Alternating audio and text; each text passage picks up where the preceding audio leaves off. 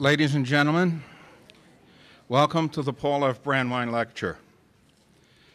It is the 12th in a series made possible through the generosity of Paul's widow, Mary, and the Brandwein Institute Lecture Endowment. The Brandwein Prize and Medallion, firsts this year, are made possible by the recently established Mary Brandwein Endowment Fund.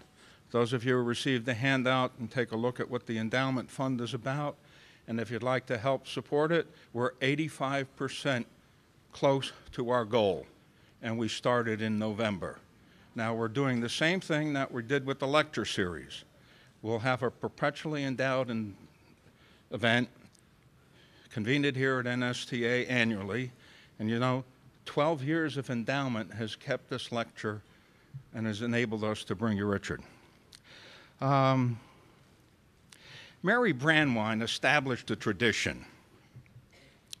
She graced each lecture with a beautiful floral arrangement.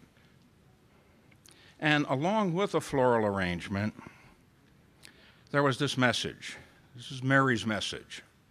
Flowers always make people feel better, happier, and more helpful. They are the sunshine, food, and medicine for the soul. With Mary's passing, we continue her tradition and remember both her and Paul in spirit. A little bit about Paul Brandwein. Paul was in a strategic position in the 1960s when the national concern turned to the preservation of nature and global life support systems. As a teacher, philosopher, and articulate gentleman, he quickly became the most sought-after spokesman for what was then called the conservation movement. He brought to the movement his scientific prestige, his moral leadership, his experience as a leader of teachers, and the perspective of a Renaissance man. As one result of his lifelong work, Paul Brandwein received NSTA's most prestigious award, the Robert Carlton Award. Paul defined science, similar to what Percy Bridgman did, as doing one's damnedest with one's brain, no holds barred. It is a melee of thought in brain and mind. A Paul Brandweinism on science is, finally, we may consider science as a verb acting as a noun. It conjugates I science, you science, we science. In short, doing science is sciencing. Science is practiced by a community of scientists and forms what he called an ecology of achievement. Any systematic assertion of science can be verified or falsified. Long before No Child Left Behind, it was Paul Brandwein who noted, in curriculum and instruction, nothing is so unequal as the equal treatment of unequals. He held that once equality of educational opportunity is safeguarded for all, the young may be trusted to fulfill their special powers in the pursuit of excellence. Thus, both difference and likeness will become precious as they should, and when they do, we shall outwit time. Paul's legacy and wisdom are perpetuated through the Brandwein Institute, where educators encourage the young to do original work in environmental science. Awarding the Brandwein Prize and Medallion is Keith Wheeler, President of the Brandwein Institute. Keith?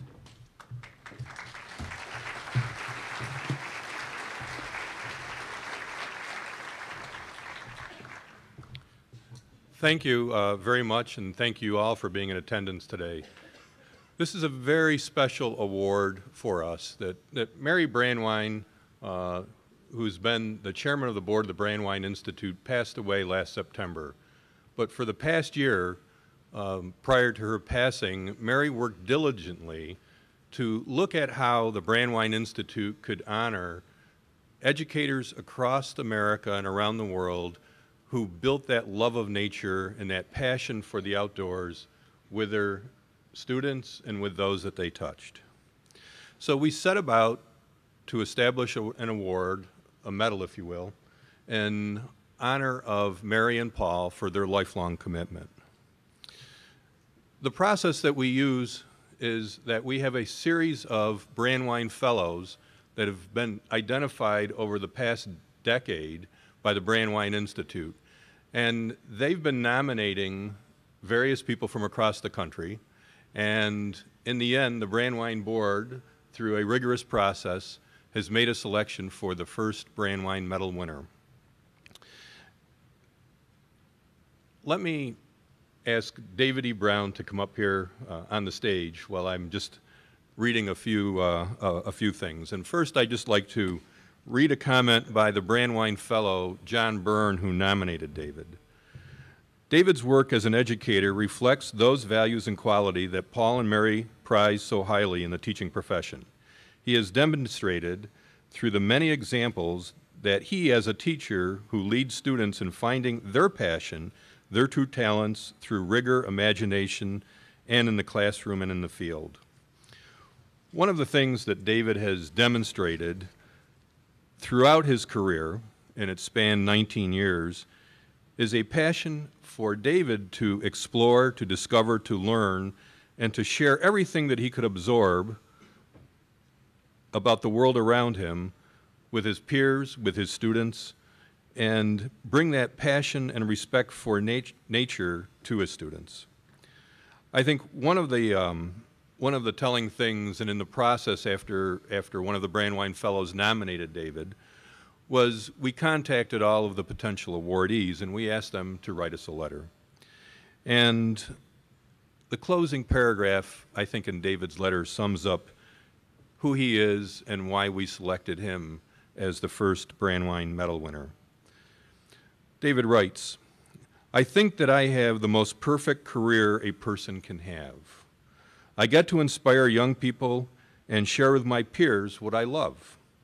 A wise and not-so-old mentor once told me, a good environmental educator constantly strives to meet the needs and challenges of our two most precious resources, our children and our environment, and I get to do that every day."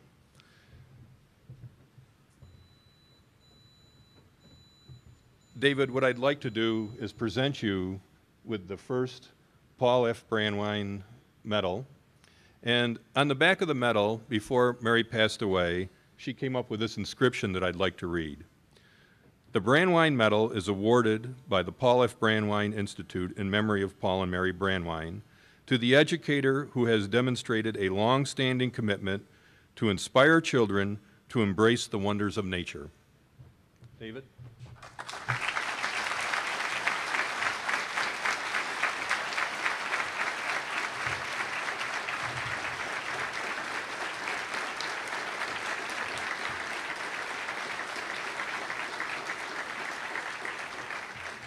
And in addition to the medal, David also receives a cash award for him, and we also thank David for that. And I know that he'll use it to take some next adventure to the Arctic or Antarctic, where he's fond of spending his time.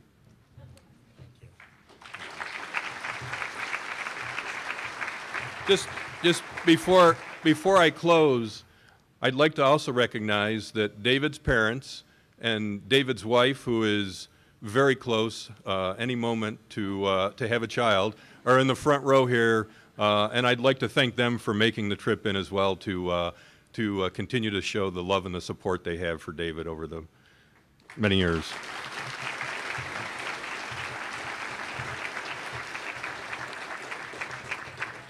I would just like to recognize there are two Brandwein trustees that are also here in the room. Bill Hammond, Dr. William Hammond, if you just raise your hand. He's one of the Brandwein directors. And then Marilee DeWall, who will introduce our speaker.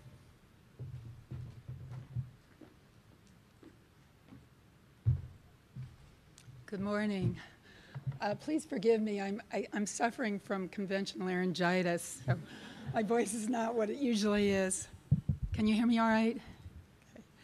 I had the pleasure of meeting Richard Louv at the National Conservation Learning Summit, which was convened by the Brandwein Institute in November 2005. At this meeting were 80 officials representing federal agencies, academia, NGOs, philanthropy, and business who came together to address the future of conservation education and the conservation workforce. Richard was keynote speaker, and he talked about the important role played by media and communications. He also spoke passionately about his book, Last Child in the Woods, Saving Our Children from Nature Deficit Disorder, building the case that children's experience in nature is essential for healthy child development. This was also a major tenet of Paul Brandwein's teaching and writing. Inspired by Richard Louv's book and lecture, the organizers of the Conservation Learning Summit announced at a follow-up press conference the formation of a new campaign to leave no child inside. This movement has caught on in several major cities, including Cincinnati, Cleveland, Chicago, the San Francisco Bay Area, and right here in St. Louis. Richard Louv has written 6 other books in addition to Last Child in the Woods. He was a columnist for the San Diego Union Tribune from 1984 to 2006, and he continues to write and serve on the advisory board for Parents Magazine. He is a visiting scholar at the Heller School for Social Policy and Management at Brandeis University, an advisor to a Ford Foundation Award program and the National Scientific Council on the Developing Child. He's also chairman of the Children in Nature Network, a nonprofit organization dedicated to reconnecting children and nature. Richard speaks throughout the country about family, nature, and community, and we're very fortunate to have him here today with us as the Brandwein Lecture. Richard Louv.